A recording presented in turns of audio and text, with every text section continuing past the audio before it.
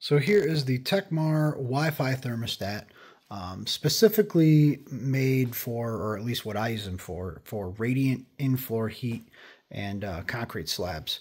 So what's great about these is that they are obviously Wi-Fi, the Wi-Fi ability, and also the additional sensors you could add for monitoring slab temperatures or additional air sensors that you could add. So the overall layout is pretty nice, pretty sleek, pretty modern. I will say the menu and the feel of it once you get into it is slightly outdated. However, it doesn't bother me. It actually works excellent, and that's all I really care about. So basically on the screen here, you could sort of set what sort of things you want to see on the main screen. But if we click into this here, first thing you'll see is the temperature that the room currently is. You could see that it's set to heat to 68 degrees. So if I was to press the up arrow, I could change that up or down and then press select or cancel. That's going to set my temperature that I want the room to be at. Obviously, we have the time showing up top. We could get into the heat mode, whether it's on or off. Pretty simple. We could get into the settings here. You could set it for home or away. You could set a schedule. You could play with the display settings, set the time. Here's the Wi-Fi button to actually enable and set up your Wi-Fi. Then when you get into setup, this is where it gets into actually all these settings that you can sort of play with. So under toolbox is if you click on access level user, if you click on installer instead of user, it gives you a deeper menu setting. So we'll go ahead and set that.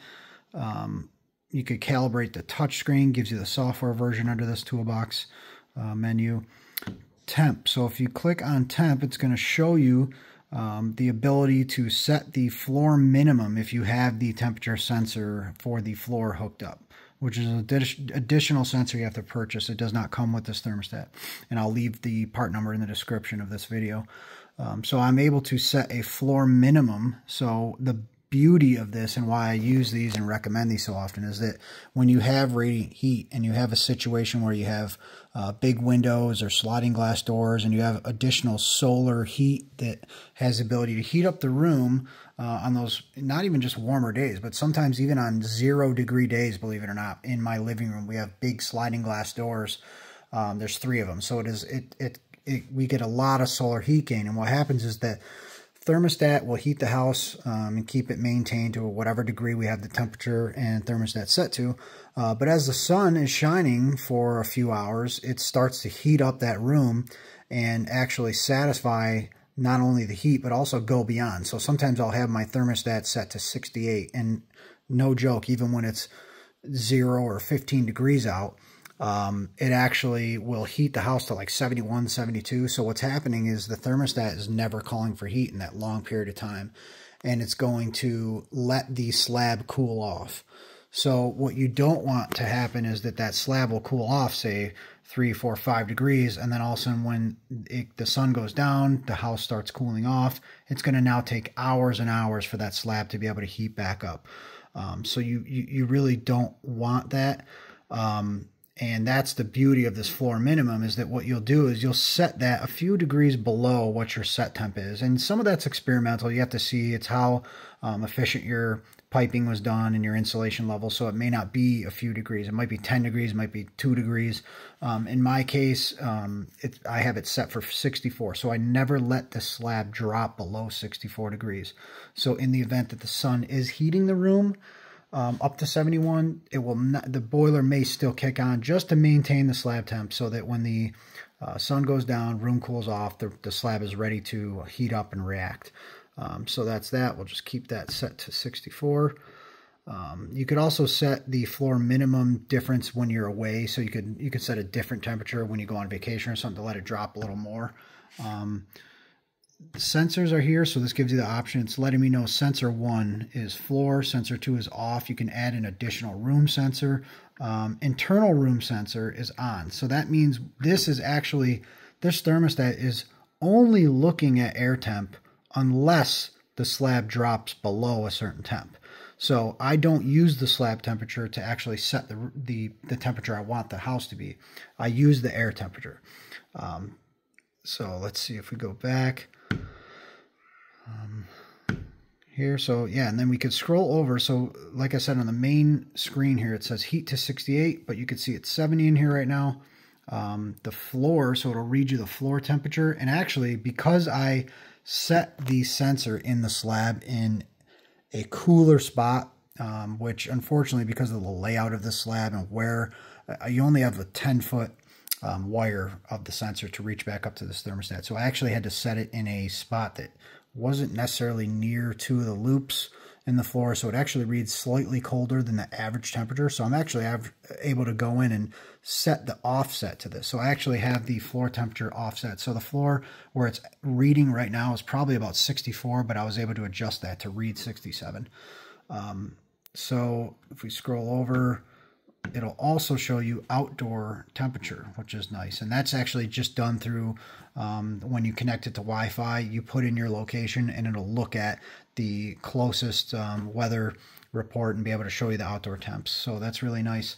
Like I said, I recommend these to all of my customers in situations where it'll work for them. I do have other thermostats and whatnot that I would recommend for different situations, but mostly for radiant applications in floor heating, this is the way to go. Tekmar also makes a 519 model. This is the 561. The 519 is a non-Wi-Fi version.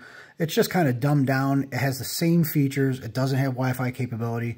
It is cheaper if you're just looking for a more budget product, but it works just as great. I also use them in a ton of different builds, and I always recommend whether to my customers whether they want the non-Wi-Fi version or the Wi-Fi version. So I'm going to go into the next part. Will be showing you the app and how all the settings and all the features that you could see in that. So I'll just go over that quick right now. This is the layout. Once you open up the Tekmar app, you're able to choose from each individual zone or every thermostat you have in your home. This is their sort of dashboard. As you see, I've labeled our entire house just as home. You could put your address, you could put whatever description you like of that, and then you're also able to identify and name each thermostat to exactly what you want. So in our home, we have one thermostat that handles the bedrooms and the bathrooms. The other one will handle the living room and kitchen area. It's a big wide open space.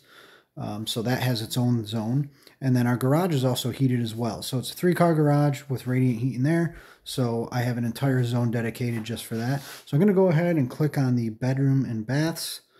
And that's going to load. Now what this brings up is obviously the set heat point that you set it to. You could turn that up or down. It's going to tell you whether the mode is in heat or cool. It's going to give you the floor temperature if you do have the floor sensors installed and activated. This allows you to also set up a schedule. Now with radiant heat, your schedule is usually something you just want to ignore. I mean, it takes a long time for a slab to heat up and cool off. You do not really want to be changing the temperatures in that application, but if you're using it for a baseboard or radiator or any other application, you could certainly set a schedule, and this app has the ability to do that. What I really love about these is the usage, because I am a nerd when it comes to diagnosing and even just seeing how the system works. So I literally check this on like a daily or weekly basis. So you click on usage and it's going to bring up the next menu, which is it's pretty cool. It allows you, first of all, to download the entire history of the energy use. So you see up here 2025 total energy use. If you click that and download it, it'll basically email you a spreadsheet of all of your usage. So you have the choice to click on weekly, which gives you, if you scroll here, you'll be able to break it down by day, how many hours that the system has been running, which is really nice. I mean, again, just for diagnosing or just seeing what's going on with your system and how it's working. Then you could also change it to monthly. So once you build up, you could see that I installed my system around the October time. So that's the only data that we have so far. And that usage really shoots up as we are getting into the colder months here in New York. So we really do experience, literally where I live, we experience 100-degree temperature difference. So it could be 0 degrees out and even below that, all the way up to 95, 98 degrees in the summer. So you'll notice that we'll have big swings of heating requirements and needs. So yeah, I mean, a monthly basis to run this house, you can see here in January, just my bedroom thermostats ran for 200 hours. Let's go back over to weekly. Click on that, and you can see that it does jump around. So on warmer days, you know, if we've had a pretty cold winter, but we're starting to get into the season now where we have some just random warm days. So we'll still have some 12-degree days, or we'll have a 45-degree day. And that's what you're seeing here, is that the system either ran for 2.8 hours on the 26th, but it ran for 10.5 hours on Saturday, March 1st. So, but yeah, pretty cool that it has all these, all the data in here to be able to see that. And I guess well, actually, I'll just jump into the living room kitchen here just to show you that it's very similar, obviously. The usage, though, you'll notice is very different, because obviously your heating zones are going to be different heat losses and whatnot, but it's a cool example to at least see what goes on. So like I said, if you're nerded out and you want to see this kind of data, it's excellent for that. So hopefully you liked this review of the Tekmar Wi-Fi thermostat. If you guys got any questions at all, leave them in the comments, email me. My information is always in the description. Subscribe if you haven't yet. And with that said, we'll see you guys in the next one.